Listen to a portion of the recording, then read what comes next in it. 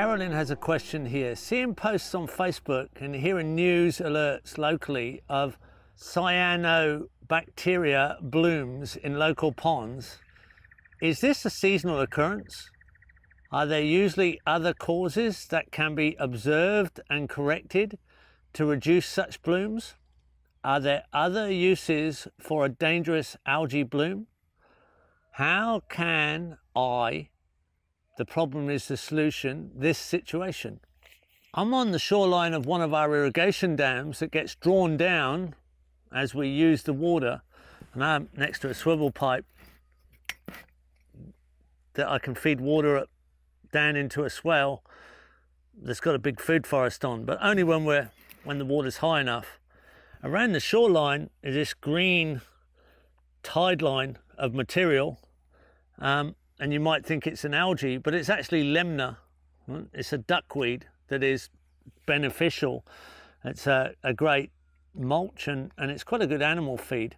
We've got a shoreline with lots of plants just inside the waterline there that have been saturated. They've been swamped with water when the water was up recently, because before that the water was down, and the dam was almost empty in the big drought, and then it grew quite a few plants in there, most of them sort of weedy type species. Then it got flooded and they went underwater, and it looks kind of messy. It doesn't look that attractive. But this is typical of some of your irrigation dams. They're going to go up and down depending on weather, depending how much drawdown you've got of irrigation. And during the really big drought this year that's just gone, which was unusual, that we had no rain in January and February, normally our summer wet season, we had 9 out of 25 dams drawn right down. We still had plenty to go. But what we're looking at here is a natural sort of decomposition process, and plant assemblies, floating plants, and sort of not such clear looking water because of these shifting tide lines. Now, a lot of people would look at that and think there was algae involved. There's no dangerous algae involved. I'm sure there's algae involved because all you need is sunlight and organic matter, and there's plenty of rotting organic matter there. So generally it's beneficial algae. And that's all creating actually quite a life-rich event. And I'm sure there's a build-up of soil on the bottom of the dam that we're going to have to harvest 10 to 20 years away to keep the depth. But if you're getting any kind of dangerous algae, you want to make sure you've got it identified. The problem is going to be in the catchment.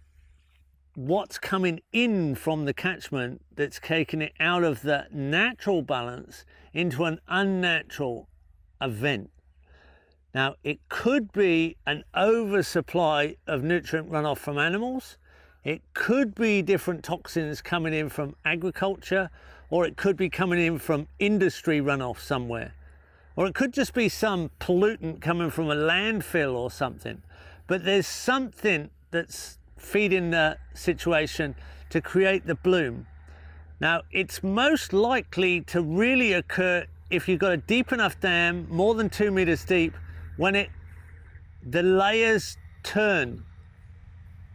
So that happens at the change of season, particularly from the cooler months to the warmer months. In the springtime, you get the cooler layers at the bottom and the top layer warming quickly, and you get a bit of an exchange of water from top to bottom, and you'll get all kinds of natural occurrences of microorganisms from the mud on the bottom, the organisms that are engaged in soil creation at the bottom of the water, the anaerobic organisms coming up to the top. And it looks like an algae bloom, but this is also the time when you're going to get more potential runoff events, unnatural runoff events, causing a bloom as the water, a bad bloom of algae as the water warms up.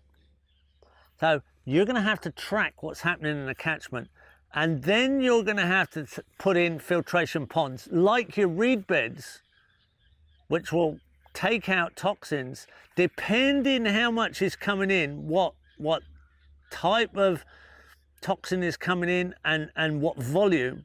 You know, stack up little ponds uphill that don't have to be sealed. They can just be unsealed ponds, holes really, full of gravel, right? And reed roots sat in the gravel, sitting there in the dampness. As runoff comes, they bloom, they filter the nutrient or the toxin in the water on the way through the runoff event. So it's a matter of setting up your filtration sponges that take out the toxins, bond them in the carbons of the bodies, mostly of reeds, which then can go through a decomposition cycle and get completely locked up. That's what it's about. It's about identifying you've got a problem, checking the catchment, looking at the runoff, interrupting it. You can even put swale systems in that are filled with wood chips or gravels and planted to sop crop type systems. Willows, bamboos, often a lot of native species that grow around wetter areas, swampy areas, will sop up the nutrient, sop up the toxins, take out those plumes of unnatural runoff towards your water bodies and stop the algae and stop the unnatural algae. And this is all part of our job. This is what we do as designers and consultants. We make an analysis on those systems and put in the natural filtration, which is then building carbon and beneficial carbon in our systems, and the toxins and excess nutrient is bonded in those long chain molecules and becomes inert, and actually is then evenly diluted, and you're building carbon and stabilizing the system anyway. So the problem becomes a solution by applying the right design elements.